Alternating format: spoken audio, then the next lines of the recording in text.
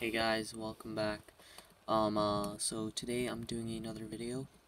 This time I'm doing it out of console and on computer. So move my hand. So we're doing the otter dossier because a new dino came out, and it's not a dino, but it's a mammal. But either way, people call it dinos.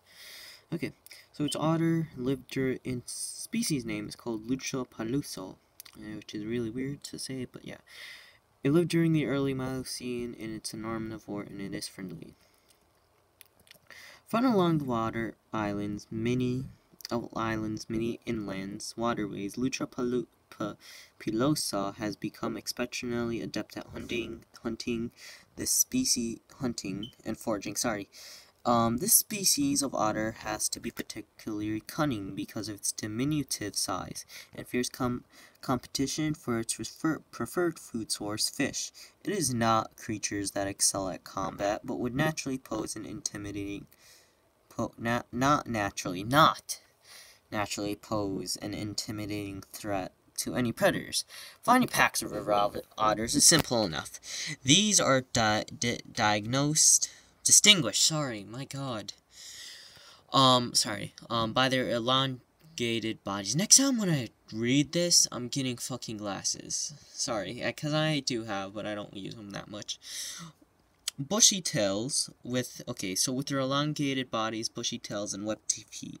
Their trusting and inquisitive nature ensures they are often hunted for the lustrous fur, which is used for pelt. So, like, it's gonna be like a starter dino when you want to use for pelt.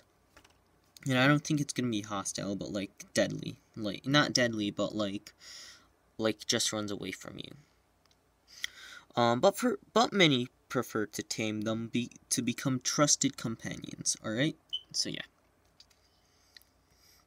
Okay, but for domestic, there are a few creatures which provide the companionship that Lustra Peluso does.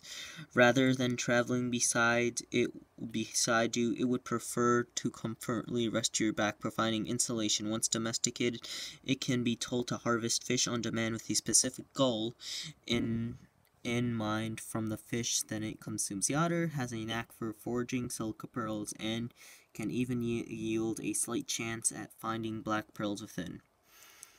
Okay, so for those of you living the mesh and haven't been able to keep up with the news, Ark has entered its final stage of development, version 1.0, and will be officially launching on October the 29th, 2017.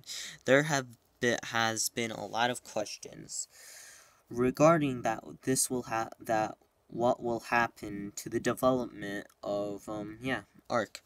Whether there will be additional content added to the base game. Yeah. In the vein of new friends to tame, like new dinos and new engrams to learn, like new things, like new items to craft, like that. QOL gameplay and optimism improvements. The answer to all that is yes. Because if it says version 1.0, it's literally the same thing as Minecraft when they had like updates like that. But yeah, we will be continuing our work on base as well plans for the future to form the free updates and DLC, paid and free.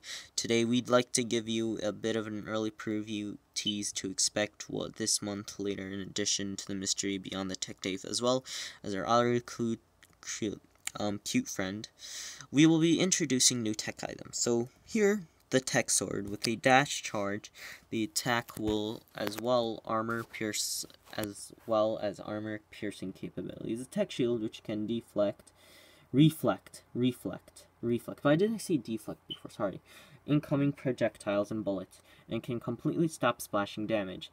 The tech light can be attached and picked up from any servers, and is self-powered by electric shards or can be linked to generators. So our latest mod, Ragnarok, will be receiving a large update which is approximately the size of the island.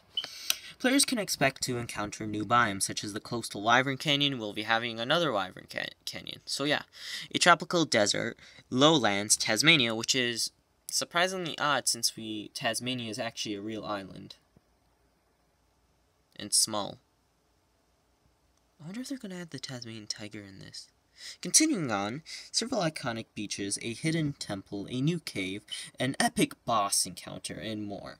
Here are a few screenshots of the upcoming area. Here's the desert, because I gotta rush, and here is the fourth obelisk. And people did say there is gonna be one, and it was all just literally desert, and there was like a little platform, which is most of the obelisk. And here it is. And it's like light blue. I knew it was gonna be fucking light blue. I knew it. And this is all connected to the wyvern. It was my theory. If you guys watched my last video, 2 videos before, so yeah. And here is all morel tops right here, and this is all the can. It shows everything about it. Look, and then here, like, it shows the desert biome and all that. And here, because I want to rush through this video for a bit and like show you all this, so I can go to the titanoboa and the phoenix. And here is this, the other beach area, like, desert, and there will be like more beaches around here, so like around here, yeah, right here, yeah, so around here. So players will be able to tame titanoboas, and they weren't tameable last time. They were going to be tameable in Halloween edition, but they didn't have the time, and yeah, because they were in a rush, so they just gave us werewolf masks, the dodo wyvern, and vampire masks, yeah, wyvern, dodo wyverns. I'll talk about it in a later video. We know you've been waiting for a while for them, so, and we feel confident with our latest optimization work adding them to Ark. Their taming method will involve alluring these terrifying snakes with the fertilized eggs to feed on.